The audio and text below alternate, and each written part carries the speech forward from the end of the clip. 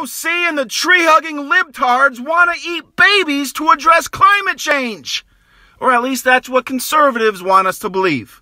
After a video went viral of a town hall meeting with Congresswoman AOC, where a woman stood up in the crowd and started ranting about eating babies as the only solution.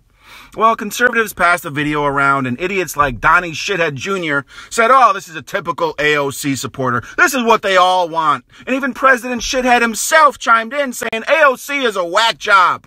Well, it turns out the lady was a plant from the LaRouche group, which is a political cult that has been pulling these pranks for almost 50 years now. And of course, they're big Trump supporters.